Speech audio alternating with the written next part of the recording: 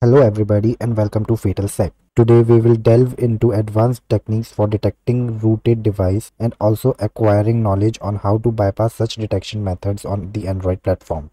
Our focus will be on the various techniques employed by the app developers to safeguard their apps and prevent them from running on compromised devices. Now for the learning purpose, we are going to use a sample root detection application called Root Detector.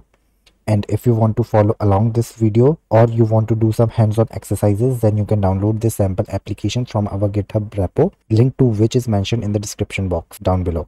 Before getting started, it's important to note that these videos are just for educational purposes and does not promote any unethical work. So this being said, let's get started. So as you can see, I have my Android device connected with this machine over here, and it's not an emulator but a real physical device. Alright, but you are free to use emulator as well. It's totally up to you.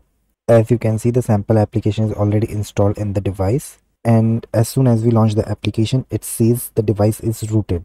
That's because the device is indeed rooted using the Magisk Manager. I'm assuming that most of you are already aware about the Magisk Manager and how to root the Android devices, so I'm not going into that.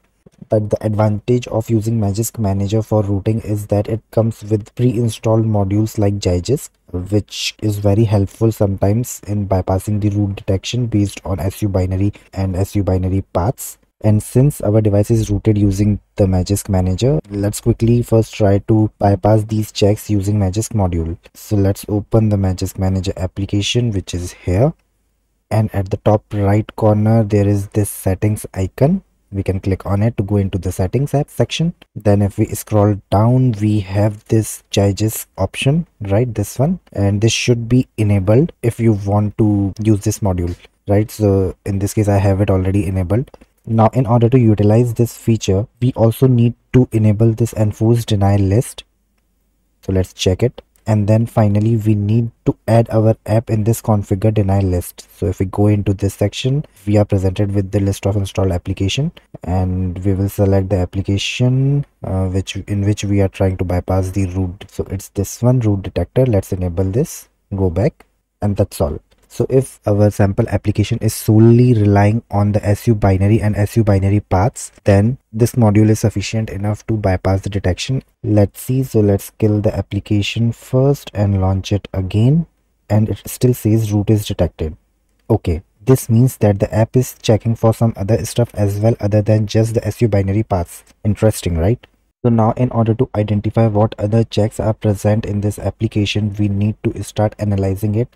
And for that, let's analyze the Java code using the JetX GUI tool. So I have the tool present in this directory, which is re tools JetX. Then in the bin directory of it, I have the executable with the name JetX GUI. Hit enter. All right. So let's open up the APK file, which is this one, and it's analyzing it.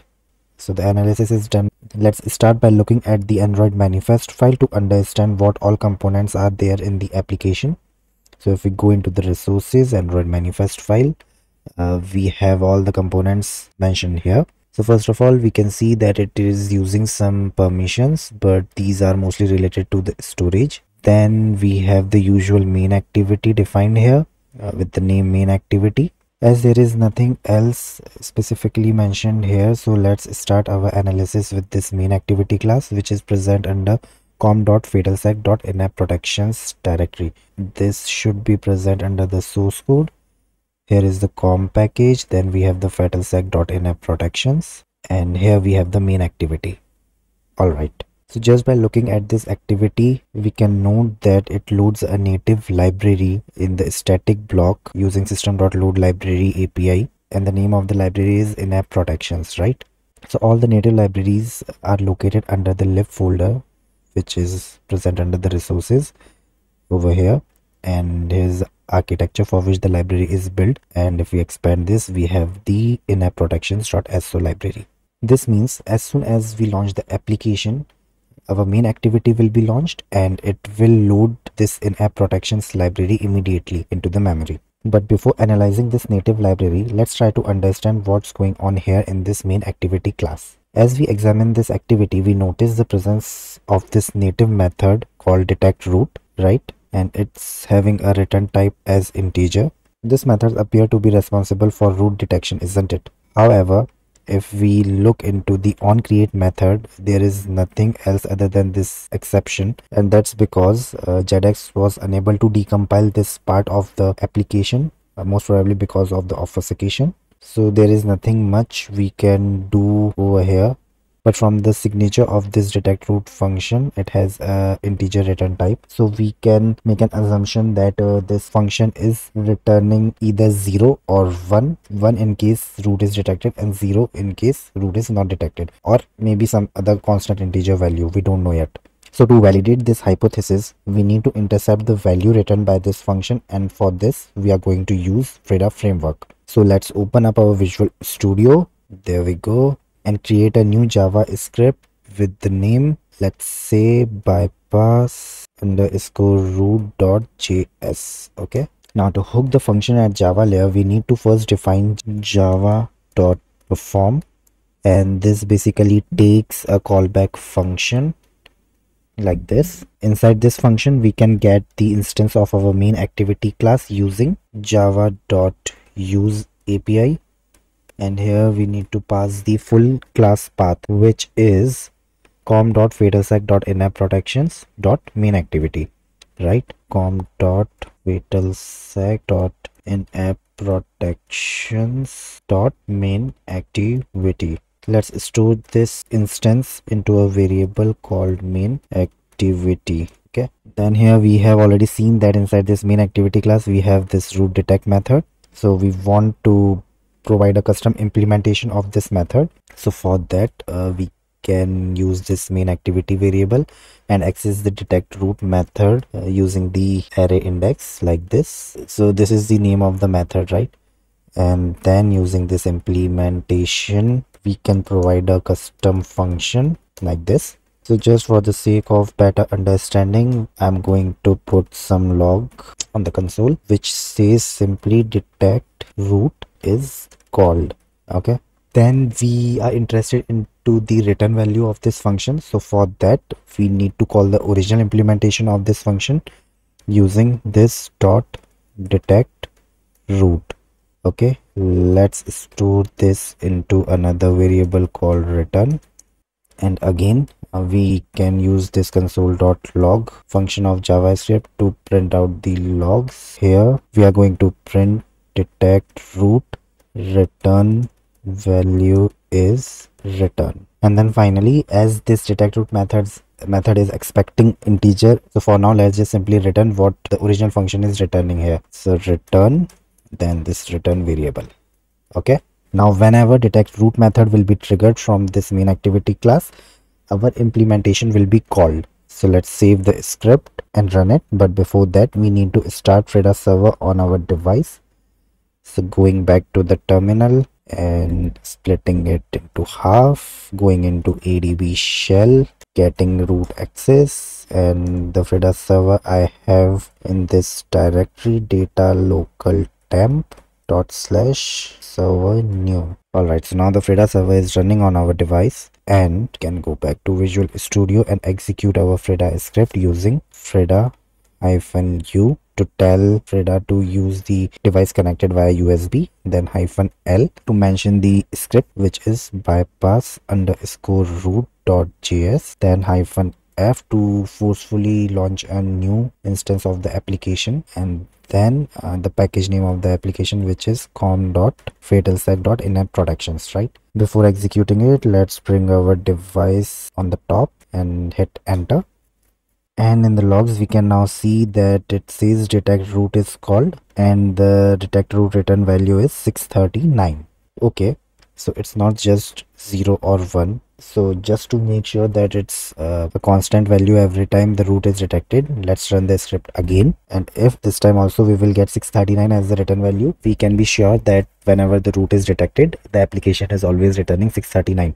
So we can easily bypass this root detection just by replacing this return value with something else, right? So exiting this one, clear the terminal and launch the script again, and this time we got 579. Okay, unfortunately it seems that Manipulating the return value alone is not sufficient to bypass the root detection in this case. Additionally, we have observed in the decompiled code that the code is obfuscated, which makes it challenging to understand the underlying logic for root detection solely based on this class. Since JEDEX was unable to fully decompile the code, further insights into the detection process are not readily available from this particular class. Hence, we need to look into the native library now where this function is defined, which is this in-app protections library. So let's quickly extract this APK using APK tool so that we can get access to these internal files and resources of the application. Okay, going back to the terminal, over here we have this APK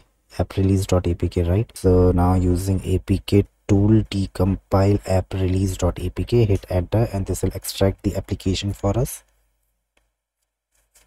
Alright, so we have the extracted APK here in this directory app release, and we can get access to the library by going into this decompiled directory app release under lib folder, then the architecture, and if we do ls over here, we have this lib in-app protections.so. Great. Now to analyze this library, we will use the radare2 disassembler.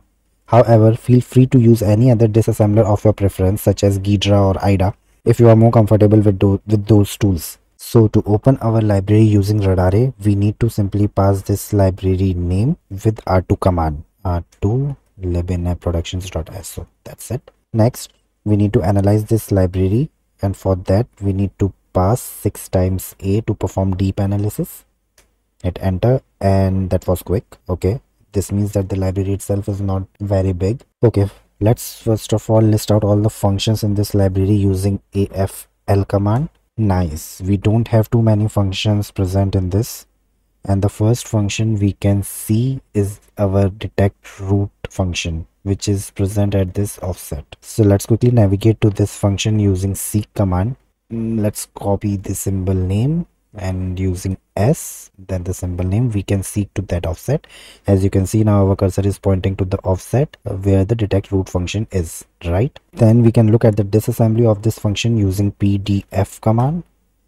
Okay, so the function itself is not so big, but if we look at the disassembly, we can observe few things. First of all, there is no direct reference to any of the strings, right? And also it seems that the function is somewhat obfuscated because there are these indirect branching instructions used here. Basically, this x8 register is dynamically loading at runtime, and this subsequent branch instruction will invoke the function based on the value present in this x8 register, right? So just by looking at this disassembly, we cannot say which function is going to be called here. And right after this instruction, we have a branching instruction, which is take branch on non-zero, right? So most likely this function is going to return either 0 or 1, and based on that, this instruction will decide which path to take. And if we observe closely, we can see that these instructions are spread throughout this function. Here also we have similar kind of indirect branching instructions, right? So it's quite difficult here to understand the logic just by simply looking at this function statically. Okay, so we need to start doing the dynamic analysis, but for that we need some entry point to start looking into. So the very obvious root detection technique, which I have mentioned earlier when we were trying to bypass root detection using the Magisk Manager, is that in order to detect the root, the app sometimes check for the SU binary and various system paths where SU binary can be present, like system bin SU. So these paths have to be hard-coded somewhere in this library, right? Most likely in the read section of the binary, because all the hard-coded constant values are present in this section only. So to search for strings, we can use izz command of Radare. There we go. Okay, what do we have here? Some symbol names, then Zygote, SELinux paths, then some random characters, and that's it. Okay, so nothing related to SU binary, right? Unfortunately, nothing related to SU paths have been found in the strings, and we can see that a lot of random characters are present in the text section. this indicates that the strings have been encrypted and stored into the text section. So if you want to learn how to decrypt these encrypted strings, you can watch the previous video where we have used Killing framework to emulate the native library in order to get the decrypted strings.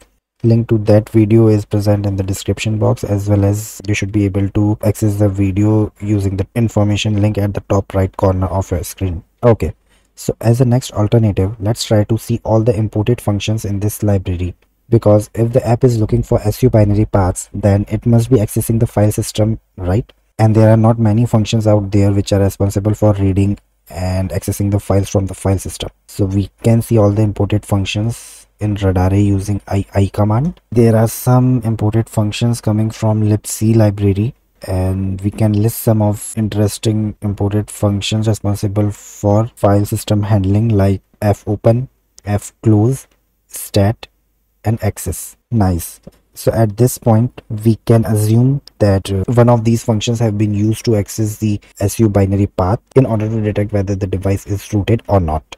And to validate this, let's again use Frida to attach the interceptor on these imported functions and see which path these functions are trying to access. So going back to Visual Studio, over here in our script, as these are imported functions, we are going to create a function with the name hook imported functions. Okay, and in order to attach the hook, we have this interceptor dot attach API, and this takes two arguments. First one is the address of the function on which we want to attach the hook. In this case, since the symbols of the functions are present in the binary, such as fopen, can use module dot find export by name, and here we need to tell in which library we are looking for the symbol, and we know that these symbols are coming from libc library, so we can define that here. If you don't know from which library the symbol is coming from, you can pass null here. Okay, then the name of the symbol, which is fopen. All right, then the second argument is going to be a callback function again, and in the callback function we can use onEnter attribute. So whenever this fopen function is called, our onEnter callback function will be triggered. And here we have one argument, then the body of this function, and here we can print the log as fopen, then the argument of this fopen function, which will tell which path this fopen function is going to access. And if you know the syntax of the fopen function, the first argument of this function is the file path, which we can access using args0. And as we know that the argument of the fopen function is of constant character pointer, which is equivalent to a string, so we can simply read it from the memory using read c string method of Frida. Similarly, we can attach the hooks to all other imported methods which we have identified. So let's copy this piece of code, paste it multiple times. I think there were 4 or 5 imported functions. So first one is fopen, right? Then second one is going to be stat. Okay, stat. In the logs as well, let's replace fopen with stat. And stat also takes file path as the first argument, so args0 is okay over here. Then we have access, right? So instead of fopen, we are going to attach hook on the access function, right? And access function also again takes first argument as file path, so this is okay. And I think that's it for now. So these are the extra ones. Now we can call this hook imported functions anywhere in this script, as it's independent of the Java code, so we don't need to call it inside java.perform API, right? Let's save the script and run it to see what do we get in the console. And launching the Frida script, and there we go. In the logs we can see a lot of files have been accessed, and most of them looks like some default paths which normally any app process tries to access while executing the app. So to filter out the results and get a better output, we need to call this hook function only after our lib in-app production library gets loaded. To do so, we are going to hook linker 64 as the linker is responsible for loading the library into the memory at first place, right? We can easily find the linker64 module by using process.find by name API of Frida. So let me define it at the top over here, process.find module by name. Here we are looking for linker64. Whoops, typo. Process.find module by name. Okay, and this will give us a list of symbols, so we can enumerate them using enumerate symbols. And then, as this is going to be a list of symbols, we need to iterate over each one of them to get the addresses of do DL open function and call underscore constructor functions, because these function will be called whenever linker tries to load a library into the memory. So to iterate, we are going to use for each loop function. This will take one argument as symbol, then the body of this function, right? So here this for each loop will start iterating one by one over each symbol, which we will get into this argument. But as already mentioned, we are looking for do DL open and call underscore constructors, so we need to filter these two symbols using if symbol dot name. So if the symbol name contains do DL open, then simply we are going to store it into a do DL open variable like this. So symbol dot address will give us the address of this particular symbol. As this is not defined, we can define this variable at the top and initialize it with null initially. Similarly, we need our call underscore constructors variable, right? And here another condition for our call underscore constructor. So if symbol dot name is call underscore construct greater than equal to 0, then in the call underscore constructor variable we are going to store the address of this symbol.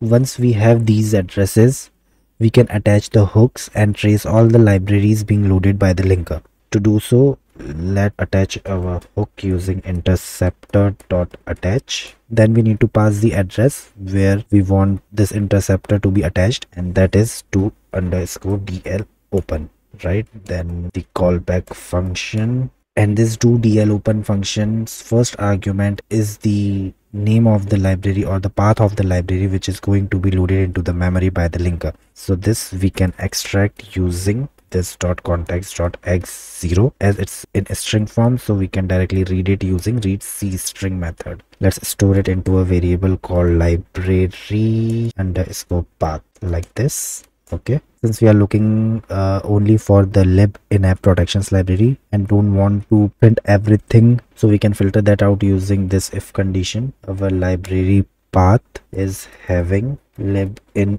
app protections.so, then only we are going to attach all other hooks, right? So now inside this we need to make another interceptor.attach on call underscore constructor. And that's because at this point of time when do DL open method is called by the linker, the library is not fully loaded into the memory. It's being loaded into the memory. So the address is not known at this point of time. That's why we need to attach another interceptor at this call underscore constructor, because this will be called only after the library is fully loaded into the memory. Okay, again, here we are going to have our callback function like this. And sometimes what linker does is it loads the library multiple times into the memory.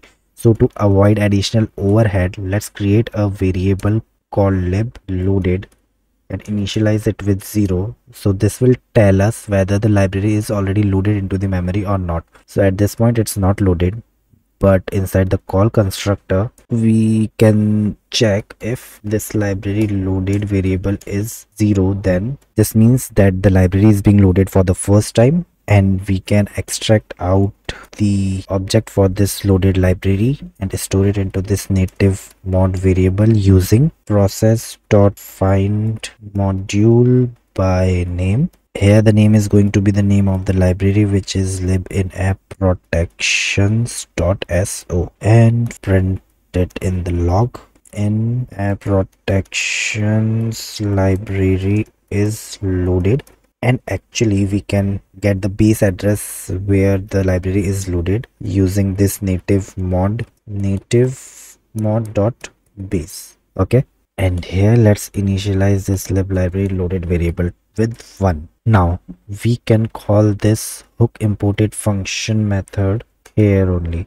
So this will make sure that all the hooks of our imported functions will be triggered only after this in-app protections library is loaded. So let's save the script and exit this process, clear out the terminal and launch the script again.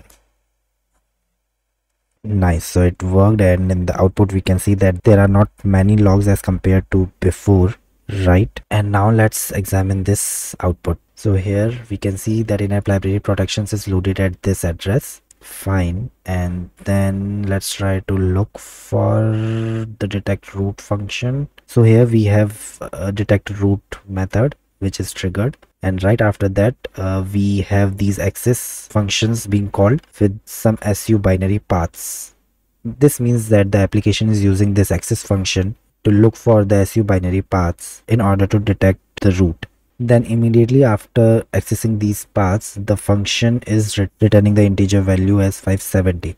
So now the question is, how can we bypass this? One thing we can try is to alter this path and provide some fake path instead. This will make the app to think that this su binary path is not present and app should return as non-rooted. So to do that, let's go back to the Frida script, and inside this hook imported functions, since access function is responsible inside this access receptor, what we can do is to check if this particular argument is having su binary, then only we can modify this path. So in order to modify the argument, what we can do is to use write function, which in this case is going to be write utf8 string, and here instead of passing the su binary path we can pass anything such as don't exist.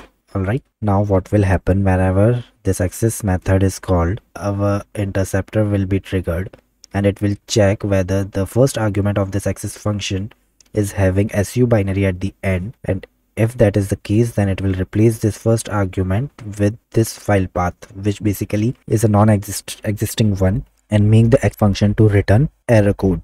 Let's save the script and run it again, but before that we need to exit from the previous running process and clear out the terminal. Now launching the script again, and it says type error, not a function at line 54. Okay, I forgot to add round brackets here. Launching the script again, hit enter, and this time we can observe that access function is now trying to access our modified non-existent path instead of the su paths, right? But still in the app it says root is detected. This is because the app is looking for some other checks as well instead of just su paths. So we have to look for all the possible ways in which an Android app can detect the presence of root. Alright, so coming back to the output log, we can observe that before returning the value, it is calling a new function called stat function, which is trying to access this SELinux path. So if you don't know what this SELinux is, so as a part of Android security model, Android uses this SELinux to enforce mandatory access control over all the processes. So whenever we root the device, these policies will be altered. Based on this knowledge, we can assume that the app is trying to access these SELinux policy to detect root. Now there could be multiple ways to detect whether SELinux policy is modified or not, such as by checking the timestamp when this file is modified. But if the implementation is poor, then we would be able to bypass this just by providing a fake non-existent path, just like what we did with access function call. So again, coming back to the script, this time into our stat hook, inside on enter, we are going to look for this SELinux file path, right? So if the first argument of this stat function is having SELinux, then we are simply going to override this file path with a non-existent one, let's say non-existing. Okay, let's save the script and run it again. Okay, the app still shows the device is rooted, And in the output log, we have some issue. It says access violation when trying to access this memory location. This is at line 49, which is when we are trying to override the first argument of this stat function. Okay, so this might happen because the memory location is not writable, but nothing to worry about because Frida has a solution for this. There is a memory.protect API provided by Frida, using which we can manipulate the permissions of any memory region of the process. So let's add this and change the protection to read, write and execute right before we override the value. So using memory.protect, then this API basically takes three arguments. First one is the memory address of where we want to change the permissions, and that is args0. Then the size of the memory location, which we can get dynamically using process.pointer size. So if we have a 64-bit system, then the pointer size is going to be 64 bits long. And then the third argument is going to be the permissions, which in this case we are going to provide as read, write and execute. Let's save the script now and run it again to see whether this resolves the issue or not.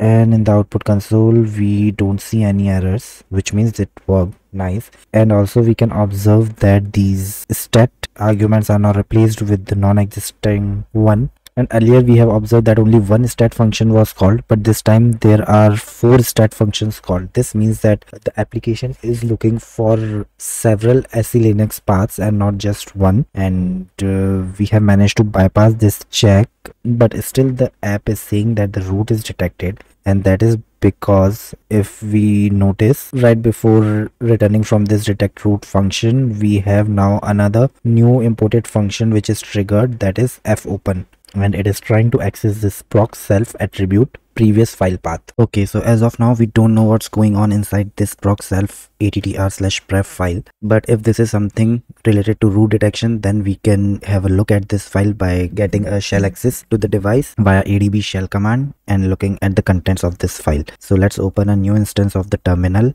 Then using adb shell command we can get the shell access, getting the root access, and then here this self will be replaced with the process ID of the running application. So we need to know, in order to print the contents of this file, what's the process ID of this application, which we can easily get using ps-a command. And to filter out the results we can use grep-i and then the package name, which is fatalsec in this case.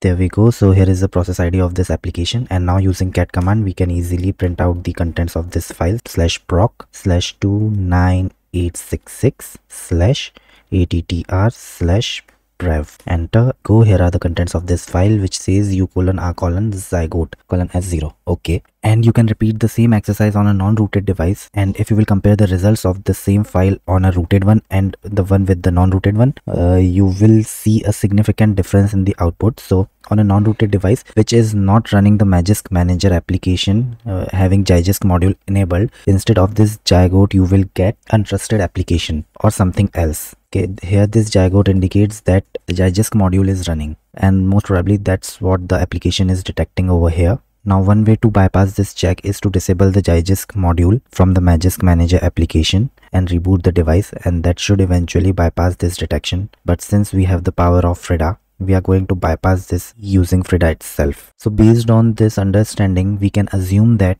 at some point of time the application, after accessing this file, must be doing a comparison with this Zygote string. So if we go back into Radare terminal and look into the strings section, if you remember from the earlier output, there we saw this Zygote string present in the read-only data section of the binary. So this indicates that indeed there is something going on with this Zygote string, and we need to figure out the function responsible for doing this string comparison. And if we come back to the imported functions from this list, there is only one function which is responsible for the comparison of the strings, which is this str function. So let's attach our Frida script to this str function and see and intercept the argument of it. as it's an imported function, we can call the interceptor.attach API in this hook imported functions itself. So instead of writing everything from scratch, let's copy this code snippet, and at the end of it we can paste it, and instead of fopen we will mention str, and in the log itself we will mention str. Now this function basically takes two arguments. One is the haystack, which is the complete string, and the other one is, we can call the needle, which is the substring this function looks for from the main string. So let's print out both of these arguments, str, and then haystack is going to be the first argument, which we can access with index 0, and similarly the second argument we can call it as needle.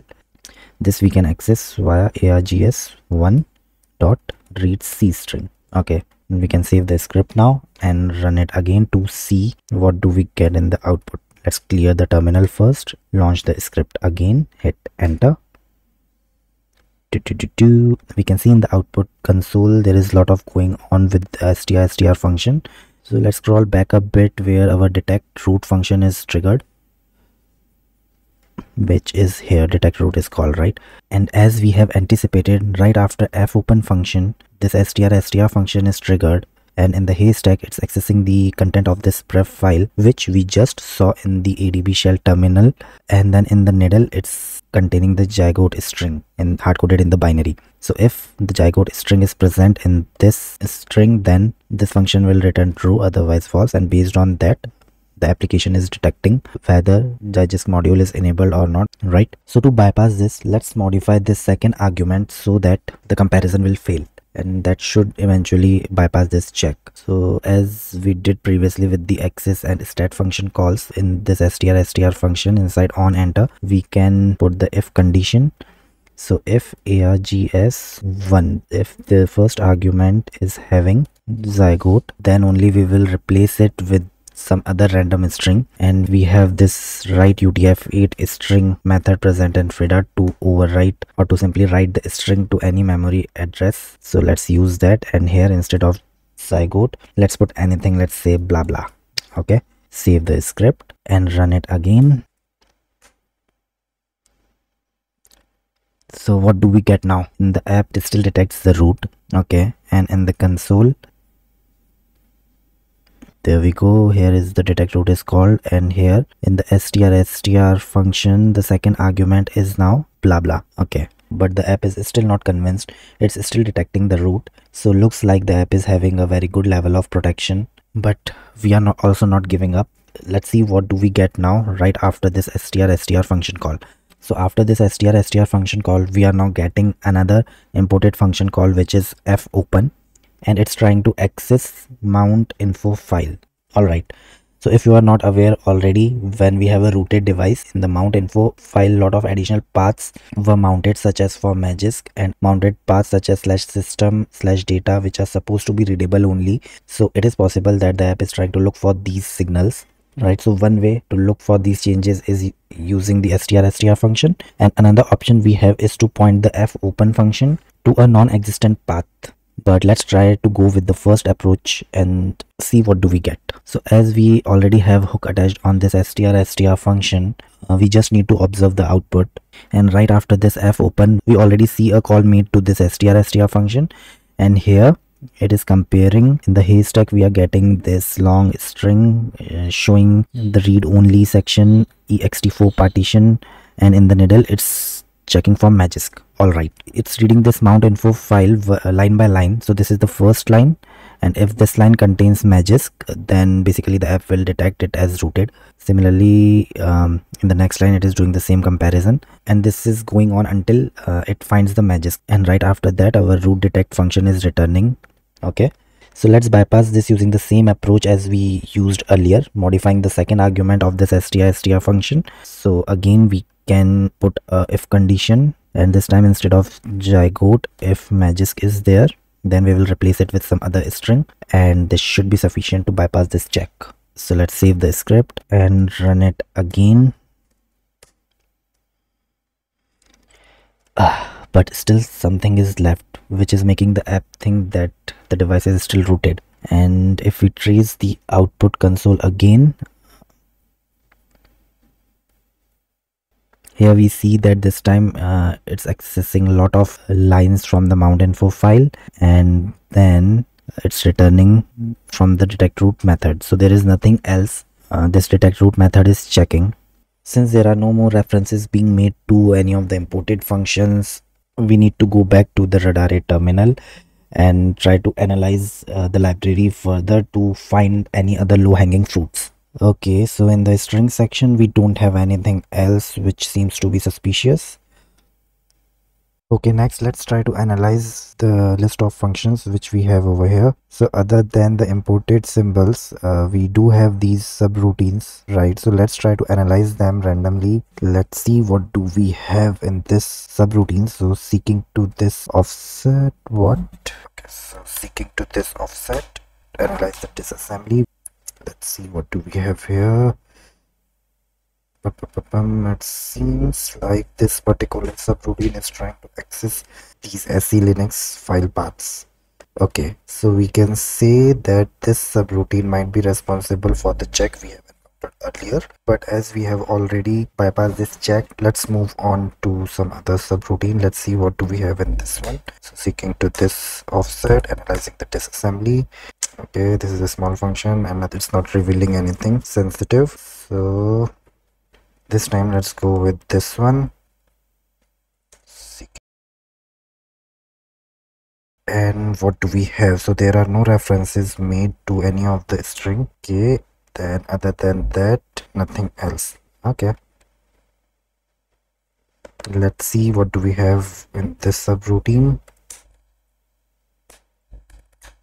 This looks like an interesting one. Okay, it seems that this subroutine is trying to access the open2 function, but due to string encryption, we cannot figure out statically which file it's trying to open here. So moving on into the disassembly, we can observe that there are a couple of supervisor instructions present, which is svc0 instructions, and these instructions are used to call functions using system call numbers. So this is a good and stealthy way to hide the actual implementation of the function. So just by looking at this disassembly, we cannot say which function is going to be called here. But before moving on, let's try to understand how these system calls work. Since we are dealing with ARM64 based binary, let's open the system call mapping table for this architecture, which I have already opened in the browser. So you can access this link in order to get the same table. And here basically all the system call listing is available for all different architectures, but we are interested only in ARM64 one. So in the first column we can see the name of the function which the system call will make.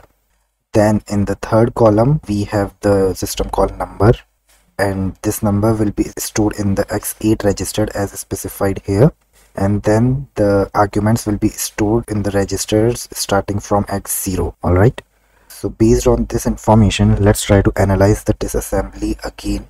So we now know that in x8 register our system call number is stored. So just before this svc instruction, we have this move w8 instruction present, which is basically storing 0x38 into this w8 register, right? So we can match this system call number in the table we just saw in order to figure out which function is going to be called with this svc instruction. So hex 38.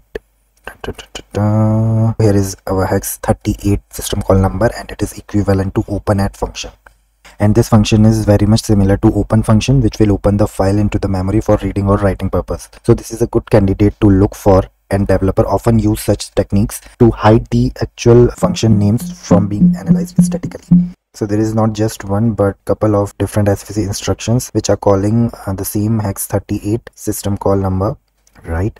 But in large binaries having a lot of svc instructions, it's not possible to analyze each one of them manually like this, which we just did, and that's where radare2 commands come into play. So instead of looking into all these svc instructions and trying to figure out which function is going to be called here, we have this /as command, which will search for all the svc instructions present in the binary and automatically map it along the system call mapping table which Radare have in its database. But before that, we need to properly configure the environment variables, and as of now in this version of Radare I am having, there is no direct mapping for ARM64 architecture for the system calls, and that's why we can change the OS to Linux. enter. And now if we run /as command, we got the output. These are the offsets where the svc instruction is present, and these are the equivalent function names. Nice, isn't it? So in this library we have these 5 svc instruction present at these offsets. So now we can try to intercept these supervisor calls and see which files these openet functions are trying to access.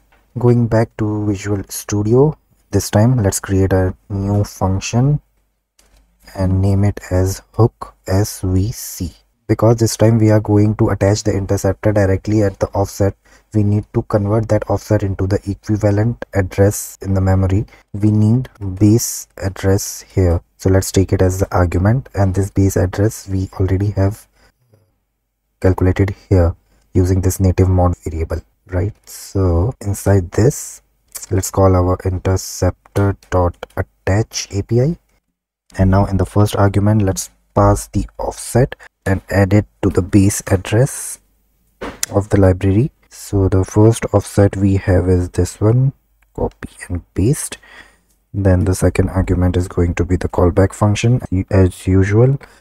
So here we are going to have the path which we can access via x1 register, right?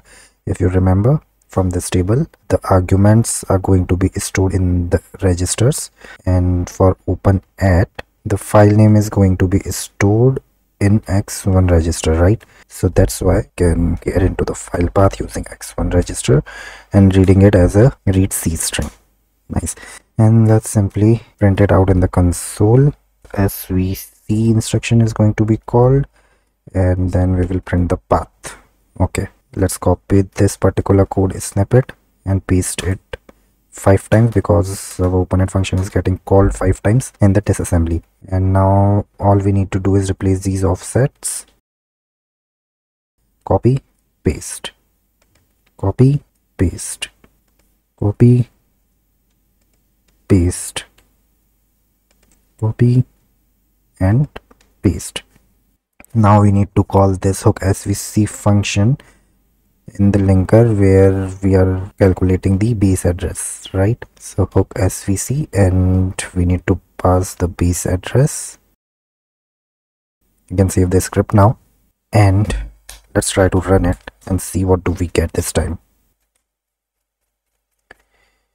We can observe here that right after these str function calls, which we bypassed earlier, we are getting these svc instruction calls. Nice. And these are trying to access the su binary paths. That's it. This means we can bypass this using the same technique as before, that is passing a non-existent path in the x1 register instead of this su binary path, right? So let's quickly do that in the hook svc function here. If, or in fact we don't need the filter to modify the contents of this x1 register. Again, what we did earlier, accessing the register using this .context.x1.write utf8 string, and here we can put any path which is not existing, and we can copy and paste this in all of these interceptors. We can now save the script and execute it again in order to see whether these checks are bypassed or not. Alright, so the app is not complaining anymore, and it's saying that the device environment is clean. And yes, finally we have managed to bypass all these checks. I hope you liked it, and if there are any feedbacks or comments, do let me know down below in the comment section. Also, don't forget to subscribe to the channel, and I will see you in the next video very soon.